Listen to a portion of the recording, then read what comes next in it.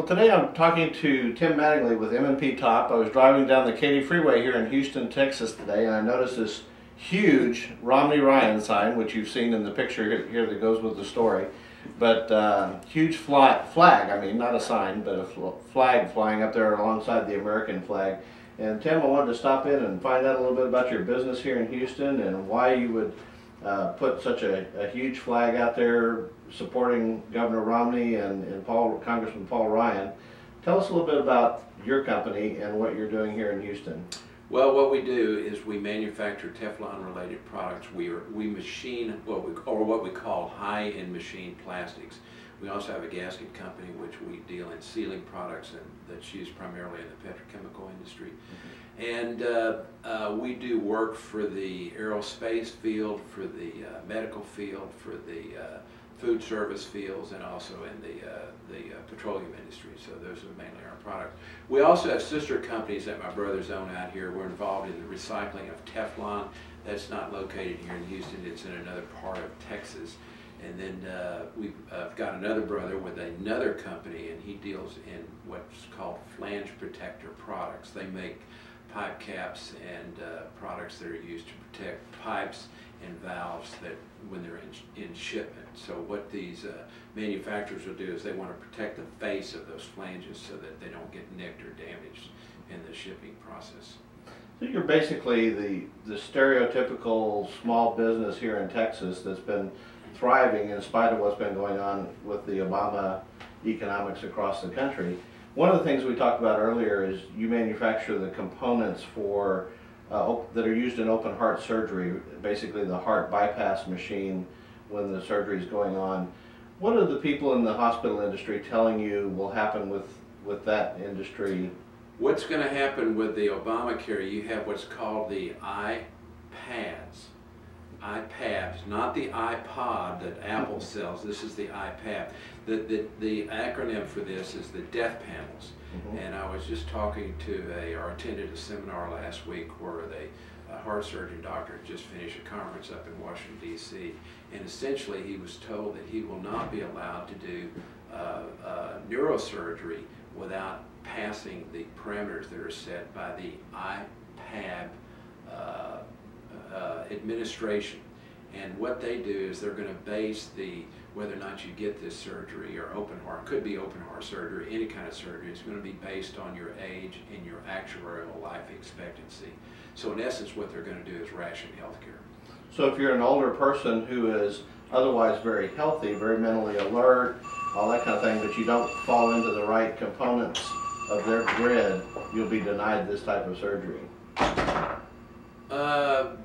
They don't like to use the word deny. Okay. You will not be qualified. You're not qualified for it. You won't qualify. Okay. Well, we're not going to say yes to you, which means that we're saying no. Right. So that's very interesting. Now, as a small business owner here in Texas, how many employees do you have in your business and in your associated businesses across the state? I've got approximately 25, and then between my two brothers that are also active with me in related businesses, between us as a group, we probably have close to 100. And judging the proposals from Governor Romney versus what you've seen from President Obama, which of these candidates, in your opinion, is best for small business and growing and expanding your business and employing more people? Well, we've got a 20 by 30 foot flag in front of our business with Romney Ryan on it, and that pretty much states where we are as far as the election is concerned. And that's because as a small business owner, you're concerned about the future under President Obama. Well, I think it's a matter of you want some certainty, and I need it. One of the problems with Barack Obama right now is he is tearing apart the Republicans and the Democrats and playing them off against each other. And that's not the best way to run a government. We need certainty. We need to know what the taxes are going to be. We need to know what the regulations are going to be. And right now they're just they're pouring on as much as they can. We did have a business. We were involved in the Gulf of Mexico and a nuts and bolts business, and we closed that business basically the day that Barack Obama announced the moratorium on drilling in the Gulf of Mexico. We closed that. We closed and liquidated that business the next day. And despite the Supreme Court ruling that them shutting that down was illegal, they came back and put another moratorium in, which basically shut down production in the Gulf of Mexico. Well, you may remember that what Barack Obama did is he lifted the moratorium, but they've only issued one drilling permit for the Gulf of Mexico, and that was in a very shallow well. So effectively, the moratorium is still on. Although, from a publicist standpoint, or as far as public information is concerned, the moratorium has technically been lifted. Now, I understand that you had some problems with one of our favorite agencies in the federal government, the Internal Revenue Service, where you had been properly paying your taxes, unemployment taxes, through the state of Texas, and they refused to recognize the fact that you'd been paying that. What kind of impact does that burdensome regulation and having to prove your innocence rather than them having to prove your guilt play on you, and how did you get that resolved? Well, it was a situation of unpaid federal unemployment tax, or what's referred to, the acronym is FUTA. And the way that tax works is you pay a portion of it to the state of Texas into the state unemployment fund, and then another portion of that goes to the federal fund. Well, the more you pay the state, the less you pay the feds. If you pay less the state, you pay more the feds. So it's a balancing game of one to the other. The problem that we had was the feds came back to us and said that we had not paid the state of Texas. Well, we got the certification statements from the state of Texas, the comptroller's office and with her signature on them, and that we had paid the tax, and we submitted all this to the IRS. And this dragged on for a period of years. They were basically said that we had not paid $42,000 in taxes, and they were going to collect the taxes. Eventually, they reached the point to where they were going to levy our account. And I went over to Culberson's office, and I've said this on the radio before, and I say this to anybody that listens to this: if you ever have trouble with the IRS, let me correct myself, not if you have trouble with the IRS, but when you have trouble with the IRS.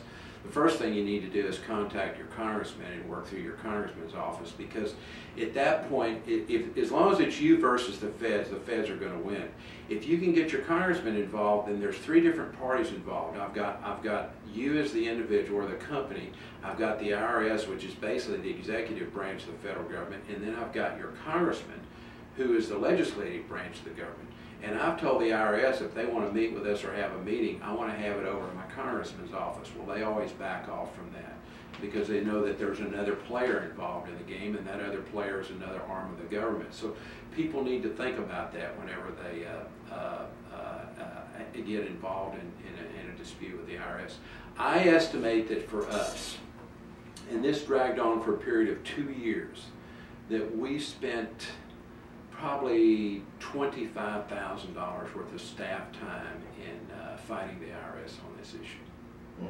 That's just amazing, and you were right all along and had proved that you were right, but they just refused to acknowledge what was going on. You eventually had to turn to the Attorney General's office in Texas and get Greg Abbott to help you out with that as well. Well, actually, we didn't turn to him. What happened was the Attorney General's office, they keep track of this stuff up in Austin on what's going on with unreported taxes, because their approach is, well, if they didn't get the taxes, then they need to be aware of it. And one of the lawyers up in the Attorney General's office realized that there was a trend developing where the IRS was going after these companies in Texas, but these companies had paid these taxes because the state of Texas has their own records that show that.